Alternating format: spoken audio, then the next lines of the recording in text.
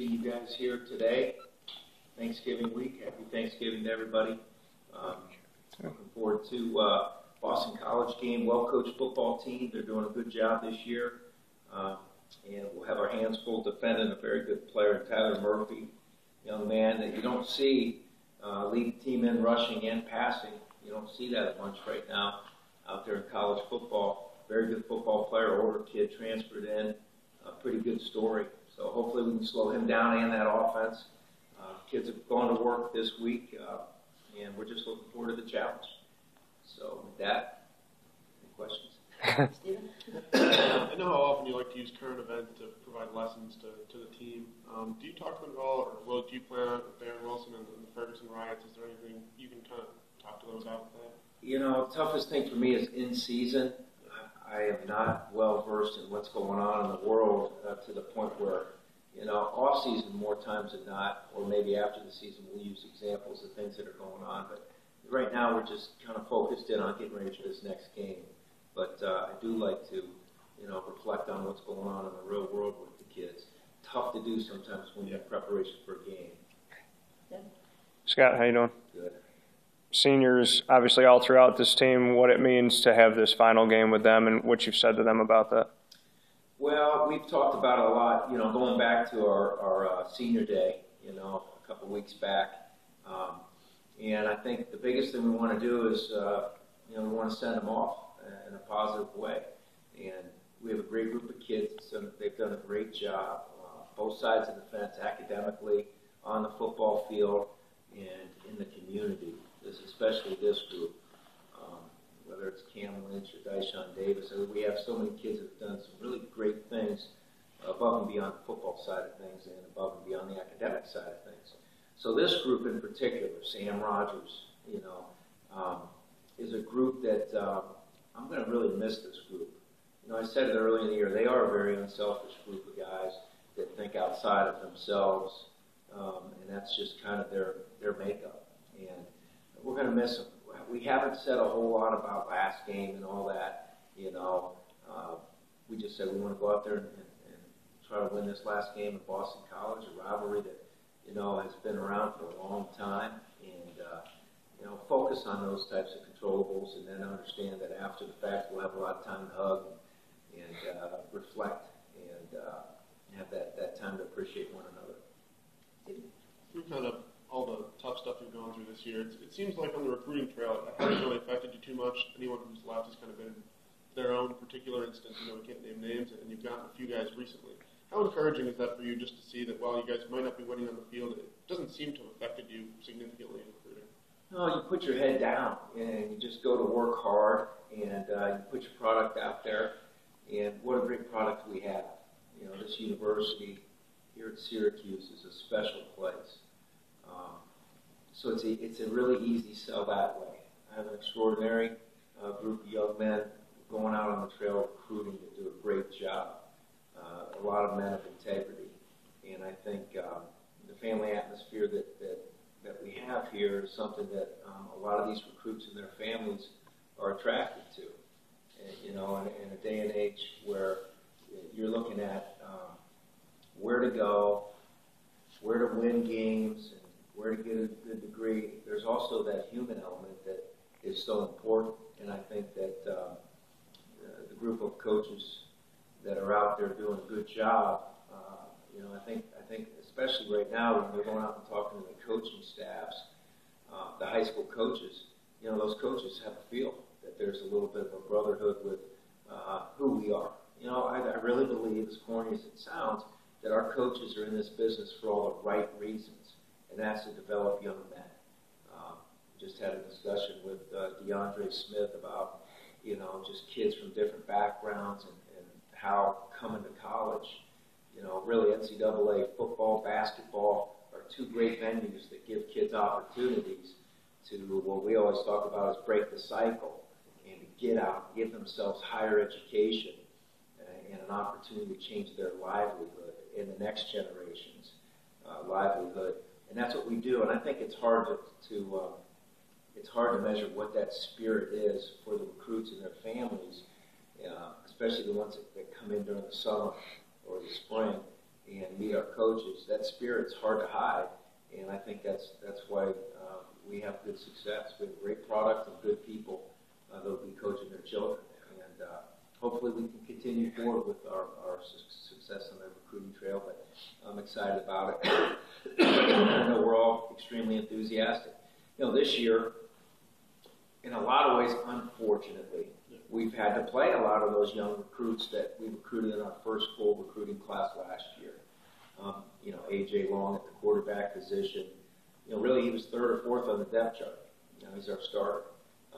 At the middle linebacker position, the quarterback of the defense, it was Marquise Hodge, and then it was Luke Arciniega, and then Zaire Franklin. So we got another third-team freshman playing in the starting role right now. And those are kids, to me, I'm like, this is pretty good. Irvin Phillips. A lot of people question, why are we taking this kid from Connecticut? He's undersized, he's not this, he's not that. That kid's going to have a hell of a career here. And so Steve Ishmael, another true freshman, who probably, we knew we were going to play Steve this year, but when we lost Ashton and Brisley, and then Avant was going to be the third slot, and then Ben Lewis would move from outside in, so now Stevie, his role moves up even more. Another third or fourth family type of guy that ends up getting thrown to the wolves a little bit earlier than we thought. Antoine Cordy. I mean, the more I talk about it, it's a blessing in disguise. That's what it is, because we're going to have great competition with kids that may not have been on the football field a whole lot, that were forced to be thrown to the wolves early. So I think that competition where some of these guys that were down with injuries are going to say, holy cow, I better get healthy fast because I got a guy to compete against now. So I'm pleased with those young recruits that are playing now, like Cordy. We had to make a decision on which corner to play as that fourth or fifth guy. We moved Winfield to corner early in camp. So when Wayne Morgan went down, and then we said, okay, if something happens, who's going to be the next guy in? We said, well, Winfield could be that next guy, that third or fourth guy. Fourth or fifth would be Cordy. And then Wiggum goes down, and Winfield this last game, so Cordy goes in, makes an interception, almost gets two, had 4 or 5 tackles, and was still playing a bunch in the kicking game. Feel good about that young freshman. And I think this next class, even though I can't name them by names, is very similar, both athletically and in character with those guys. So I'm excited about the future. A lot of people trying to beat me up and beat us up because things haven't gone as well as we wanted to. But when I look at who we're playing with, these kids are going to be so much better as sophomores because we know so much about them, and you know what? They know more about the game. I mean, A.J. Long going out and starting against Florida State, playing a bunch of football against Florida State when Austin went down.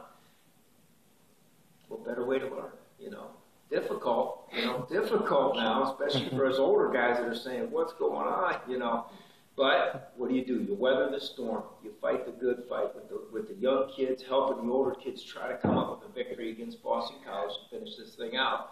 But when you do turn the page and start to peek forward, there's a lot of encouraging things going on from a football coach's point of view, from inside out.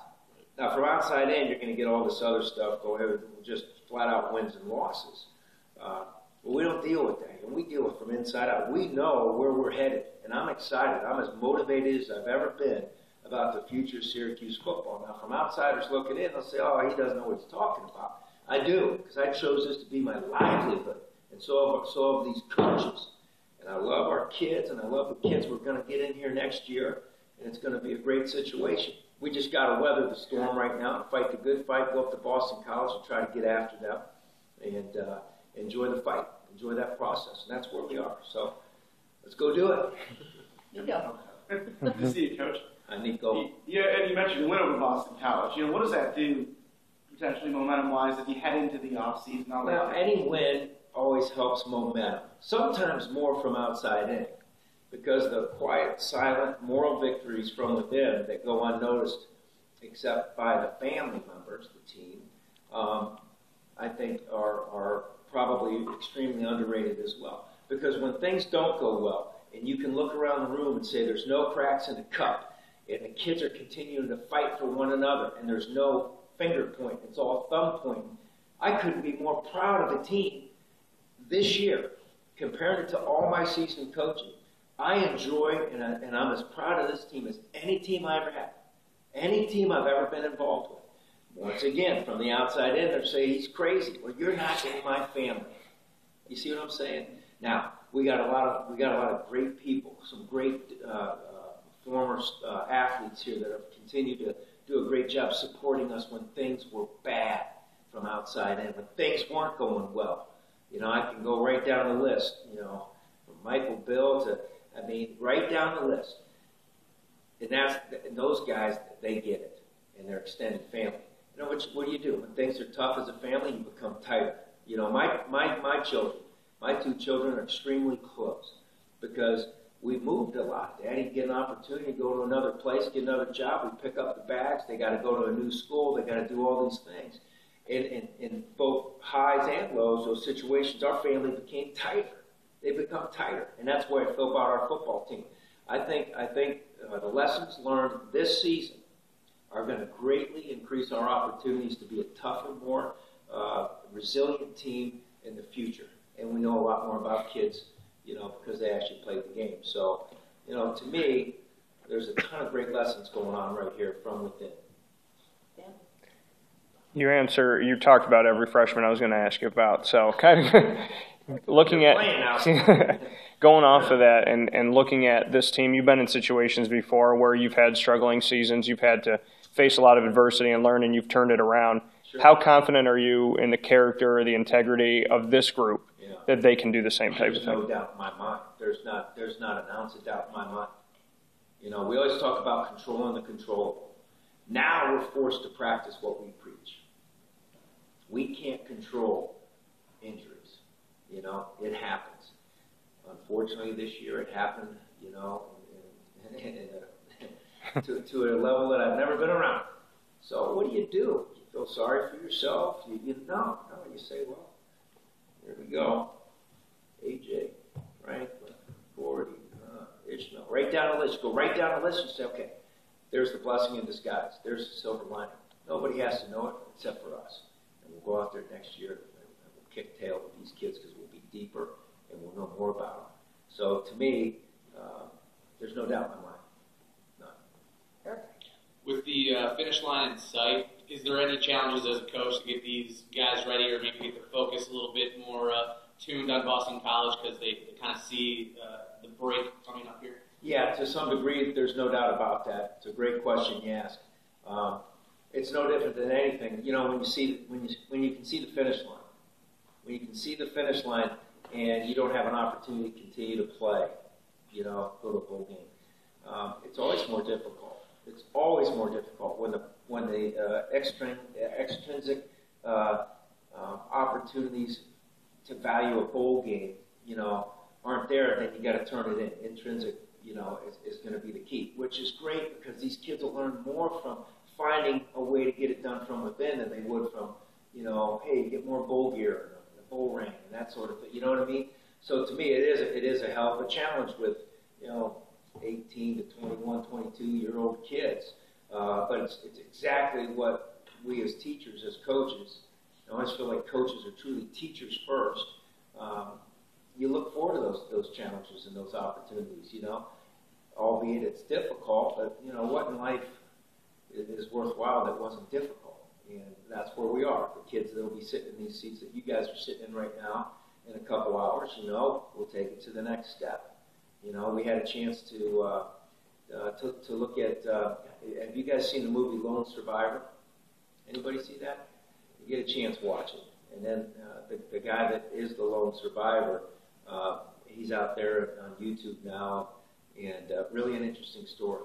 And a great appreciation for something greater than what we're doing. But a great example when things are down. I always feel like when things aren't going well, it's important to use real-life examples of things that are far more difficult than what we're going through as lessons for our kids to stop, reflect where we are, and quit feeling sorry for yourself. You know, self-pity is something that we as people are always going to deal with. I had a lot of self-pity after the Pitt game, on the airplane, on the way home, feeling sorry for myself, on the bus, going to bed, staring at the ceiling. And then you got to fire up and say, all right, let's go. Come on, there's real stuff going on. So we used to, as an example, this lone survivor story, a true story about an extremely tough man that was fighting a real good fight for our military to do some great things to protect our country, to show the kids, hey, look, we don't have it that bad. Let's go play some football. Let's feel great about the way we finish. Win, lose, or draw, when we turn on the tape, do we appreciate the fact that we continue to play as hard as we could for as long as we could and didn't worry about things on the outside? So that's the goal and that's the challenge, and it is a challenge. Last question, Steve? I wanted to go back to the pick game. I think there's like 7.5 minutes left, and you guys had a 4th and 1 around. Yeah, I know. I decided to punt the ball. I'm a defensive mentality. I feel field position. I've seen it for so many years in my career, and I've been on defense. I feel like we kick that ball, get them inside the 10, get them backed up, maybe force a turnover, and help our offense. It's been struggling a little bit. So I think, 20/20 hindsight, maybe I would have changed my mind on that deal. My gut told me to punt it, put them down, try to put them against the wall, and give yourself a chance to have a short field, some momentum. I felt like it was the right thing to do. Once again, 20/20 hindsight, would I do it over again? Maybe not. Good? Okay, thanks. Have a great day.